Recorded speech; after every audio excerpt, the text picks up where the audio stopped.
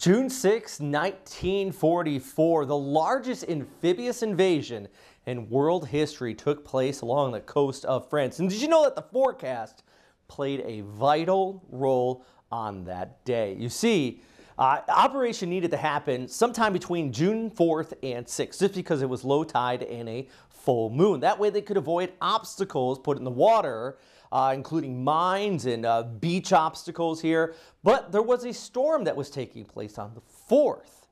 And if they missed that window, they'd have to wait another 2 weeks for the next low tide, risking the operation being exposed.